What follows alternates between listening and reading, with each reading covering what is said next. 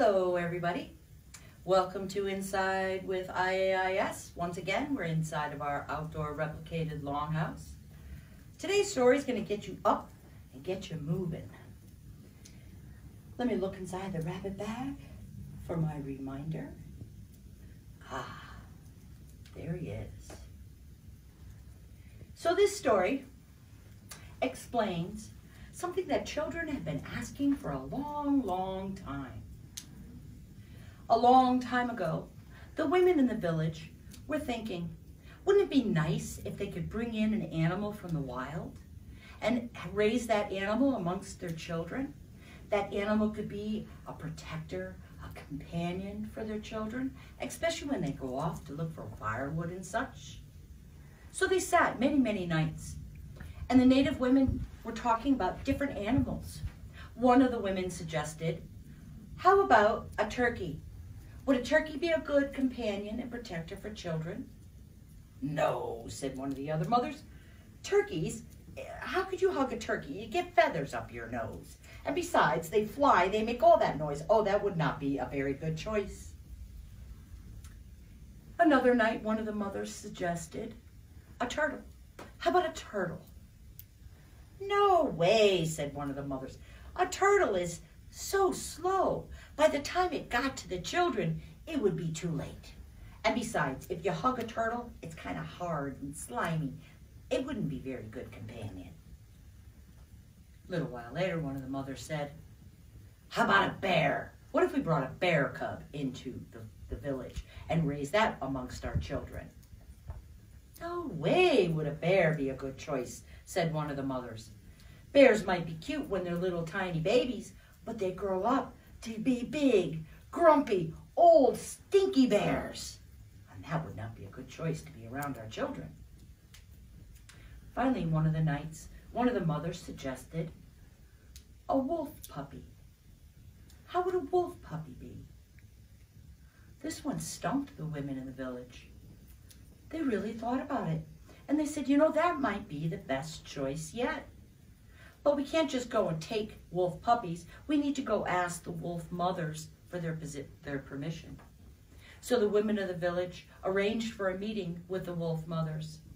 And the women of the village described what they wanted to do.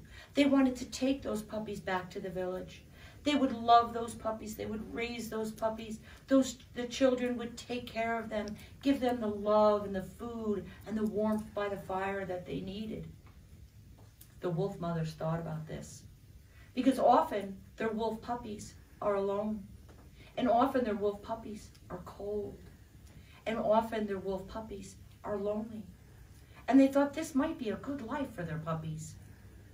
But they had one very important rule. Those puppies must never, ever pretend to be human beings. They must never, ever forget who they are, for something bad might happen.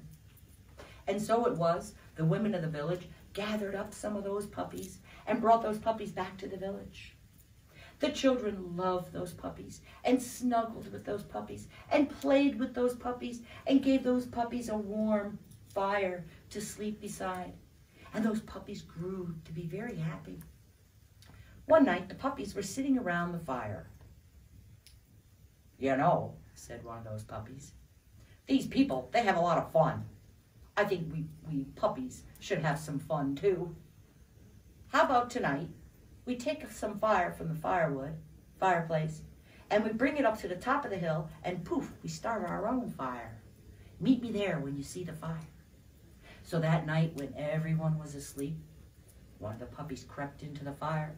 He grabbed a burning hot log and he brought it up to that hill and poof, started his own bonfire. And soon all the other puppies joined him. They sat around that fire and they talked and they laughed and they talked and they laughed and they talked and they laughed. Said one of those puppies, people don't just sit by a fire and talk. I've watched them. They sometimes sing by a fire. How about if we sing by this fire? Everybody sing with me. Ow! Ow, ow, ow, ow! Oh, they laughed and they laughed and they laughed. This is so much fun. You know, said another puppy, they don't just sing by the fire. They dance, too. Dance? We can't dance, said one of the puppies. How are we supposed to dance? We have 4 legs. People have 2. I have an idea, said one of the puppies. Get up and follow me. Everybody up. Put one of your front paws on a tree in front of you. Then put another paw above that one, and another paw above that one, and the other paw above that one, and another paw above that one. Look at us. We're standing. Now take a step back from that pole. Oh, we're on 2 legs for the first time. We got shaky legs. Let me see your shaky legs. Now let's try to dance. Take a step to one side, whoa, and a step to the other side, whoa, what a mess. We're stepping on each other's tails and we're falling down. I told you we can't dance, said one of the puppies. Not only do we have 4 legs, we have these silly tails. We're stepping on each other's tails, we're tripping and we're falling. Somebody's going to fall in the fire. It'll be a disaster. There's really a very simple solution, said one of the puppies. All we need to do is pop off our tails and throw them in a pile over there. So one by one, they popped off their tails. And they had this huge, huge pile of puppy tails.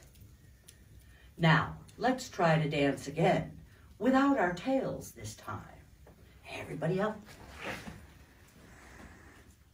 You put one front paw on a tree in front of you, another front paw above that, and then a paw above that, and then a paw above that, and a paw above that. Take a step back away from that tree. Oh, this is only the second time you've been on your legs. Let me see those shaky legs. Take a step to one side, and a step to the other side, and a step to the other side. Look at us. We're dancing. All right, let's see if we could sing and dance. Everybody now. Ow! Ow, ow, ow! Ow! Oh, they laughed and they laughed and they had so much fun until one of the puppies yelled, "Oh no! We woke up the women from the village. They can't see us dancing. Quick, grab a tail, any tail. Doesn't matter which one it is. Just grab a tail, pop it on, get back to the village and pretend you're asleep." So all the puppies dove into that pile. They popped on new tails and they ran back to the village and they pretended to be asleep. And this story explains something that children have been curious about for a long, long time. And that is, why is it when puppies meet each other, they sniff each other's tails? It's because they're trying to find the one that belongs to them. They all got mixed up so many years ago. This story teaches a very invaluable lesson. Remember what the wolf mothers told the women of the village that those puppies shouldn't do? They should never, ever, ever forget who they are. They should never, ever, ever pretend to be something that they're not, or something bad might happen. Same thing with you. Each and every one of you is different. You're unique. You're special. If you try to be like somebody else, that special gift that you were born with, that thing that you were supposed to share with the world, will never come out. It'll get hidden behind trying to be like someone else.